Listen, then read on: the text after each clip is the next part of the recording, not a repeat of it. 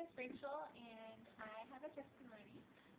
For about a year, my back has just been in excruciating pain where my shoulder blades, in between my shoulder blades, and then it was going down to my lower back.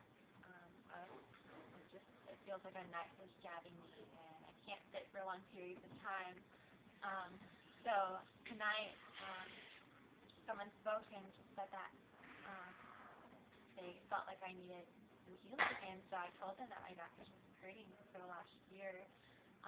They prayed over me, and I went from like a 0.8 of feeling pain to down to a 5, and then pressed on some more, and then during prayer I felt just like something coming out from in between my shoulder blades and entering out through my chest and just like exiting out of my body.